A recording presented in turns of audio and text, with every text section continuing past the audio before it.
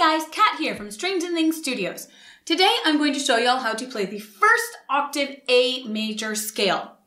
Now, let's talk about the key signature. We have F sharp, C sharp, and G sharp. And as a reminder, the way we figure out the key or what scale we have to play when we are looking at this is we take the very last sharp, which is our G, and then the note after that. So the note after G is A, which means we are playing in the key of A, which is our A major scale. Now, this one looks crazy because we have to use our fourth finger. Now, the trick is we don't actually have to use our fourth finger. And I'll show you that trick after I show you how to do it with, because I want you guys to learn the Spock hand. Remember, this is normal people's Spock. This is violinist Spock.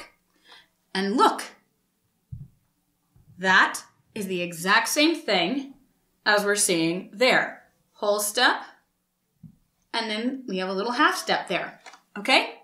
Now I'm going to say the notes, and then I'll show you what it also can be with open strings. We have A, B, C sharp, we have that C sharp, D, so purple finger, purple tape, E, F sharp, G sharp, A. Now it's the exact same hand pattern on our G and D string, which makes it so much easier. All right, I'm going to say it again. A, B, C sharp, D, E, F sharp, G sharp, A. Now, I'm going to play it this way, and then I'll show you the other way we can do it.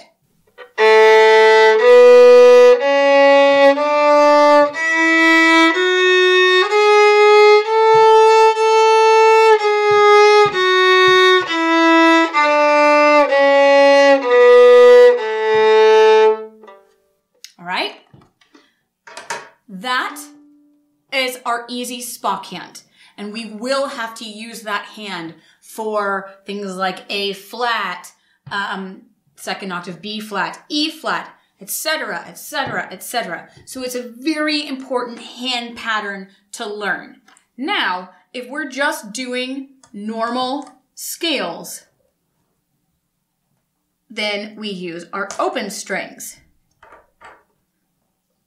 We have A, B, C sharp, open D, E, F sharp, G sharp, open A. Okay? A, B, C sharp, D, E, F sharp, G sharp, A. A, G sharp, F sharp, E natural, D, C sharp, B, A. All right? I will bow that.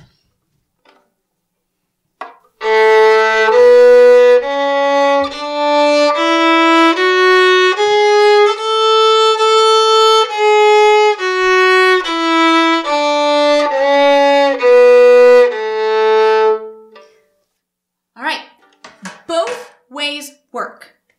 I would suggest practicing them both ways with our fourth finger, because A, our fourth finger always needs exercise, but B, it teaches us that hand pattern, which is great for first position, but it's also used in second position and especially third position.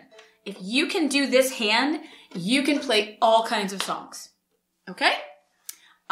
If you would like to see the sheet music for this, it is on my website at stringsandthingsstudios.com. My email is kat@stringsandthingsstudios.com. You can find me on Facebook and Instagram. Please subscribe to my YouTube channel and give me a like, because I'm going to have a ton of new content coming out here soon. I hope y'all have a fabulous day, and I will see y'all later. Mwah!